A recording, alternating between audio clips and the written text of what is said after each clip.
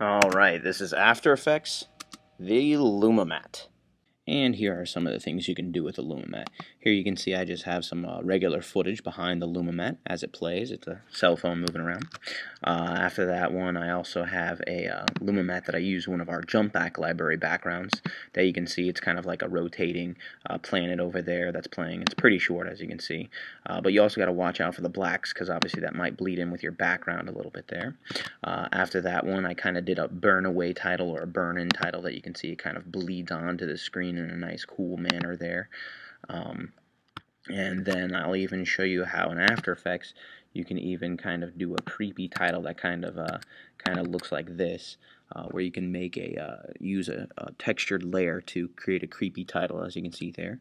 And then last but not least, I will even show you how you can also make your Luma Matte kind of zoom in on your footage just like this to achieve a full screen picture like that. So it is coming at us in a Z depth and actually making it now so we can see the whole image just like that. So some pretty cool effects you can do with the Luma Matte. Now let's show you how to do them. Alright, so now that you've actually seen what the Luma Matte can do, let's actually do some Luma Matte effects here ourselves. So I'm going to start out with some video footage, what I always do here. I'm just going to open it up and I'm going to bring any piece of footage in here. So that way, and I always strongly suggest doing this, and I know I've probably told you in lab a bunch of times already, but I'm going to drag this, oops, looks like it's going to take a moment. I'm going to drag this onto the Make Composition icon, and there it is. It opens up a timeline with exactly the same size and settings that I want. Remember, you can always go up here and check up your composition settings. And there I see this is 2K footage, 2048 by 1152 with the proper frame rate. And I don't want it to be that long. I'm just going to make it 10 seconds long, and I'm probably going to change the comp name right up there to Luma Matte. There we go. And then now that I'm done with that footage, I can even erase it. So it's gone. Alright, so to do the Luma Matte effect here, first you got to start out with obviously a title. And we're going to leave this title over here in a white color. Okay? And I'll make it so it has no outline on it. There we go. It's just a white color. And I'm simply going to type up Luma Matte. There it is. It's kind of small, but I'm just simply going to make it bigger by selecting my arrow tool again. And then I'm just going to make it a lot bigger. And even bigger. Okay, font style or anything doesn't matter at this time, but there's my Luma Matte title. And then you want to put in some background footage on this bad boy. So what I'm going to do is I'm just going to go ahead and pull this cellular phone footage on there. So there you can see what it looks like. And then I'm simply going to go right down here to the toggle switches and modes. This is the hardest thing to remember. You can either click on this one, and mainly what we're looking for is the track mat right there. Either that, or you can click on these little guys over here, which will make this section right here longer. But majority of the time I just hit toggle switches and modes, which will bring up the track mat right there. And then you can just simply, sometimes I even do it by trial and error. You know, if you did Luma Matte inverted, whoops, that's wrong. So you can just go Luma Matte and bammo, that's right. Now if I was to play it forward, you should see that the background is moving, there is some movement in there, and our Luma Matte is effectively achieved. And just so you know, I do want you to notice a couple things when you do switch it to a Luma Matte, is that you might notice right over here that these dots go black and white, and you'll see as soon as I turn it off, they turn to normal. And if you don't see the top layer, it's probably because the eyeball is off. But you might notice that the eyeballs over here, you'll see as soon as I turn it to a Luma Matte, one of the eyeballs fills in, the other one goes blank, and then these little dots also appear. So don't be alarmed if you see that. And just so you know, this is also how you can kind of create your own kind of creepy title effect here. For instance, I have my creepy title written up in white again, and I'm going to go ahead and grab this grunge gray and throw it on down there. So there you can kind of see it again. I'm going to do the Luma Matte effect here, and now you can kind of see there's your kind of you know, cracked sidewalk or texture kind of bleeding through your title.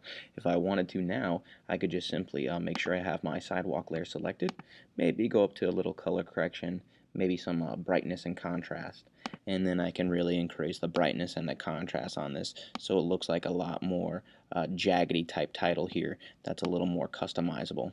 See, now it looks a little more grungy and gritty there, that you can even click on the background and move it around to give different letters kind of a different type of style or texture depending on how you see fit. But you can play with the parameters on your own and figure out your own kind of title in your own different way. And in the same way, you can even use this for a melt away, either a transition for a title that comes on or a title that's going off. Here again, I'm going to be using the Riot Gear kind of ink bleed. So if we were to take a look at this, this is how this effect looks. I don't know it's red there right there, or why that's happening. But anyways, that's what it kind of looks like. Kind of going crazy on me.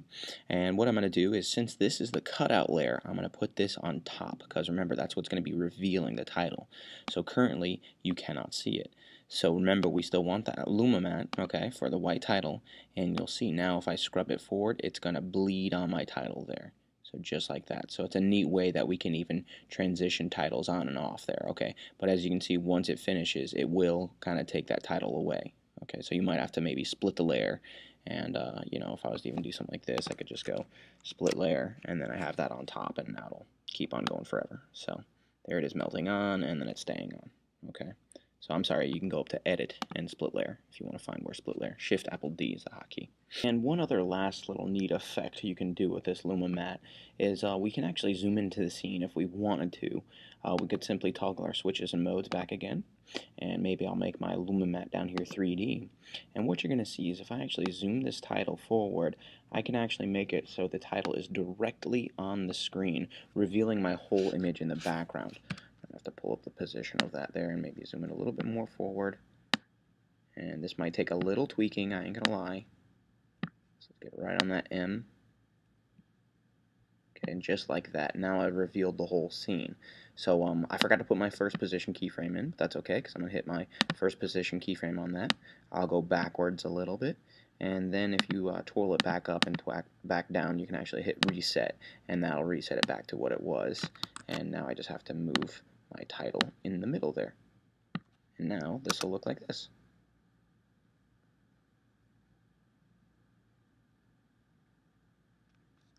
So zoomed it right on into my title. Thank you for watching my After Effects tutorial on the Luma Matte.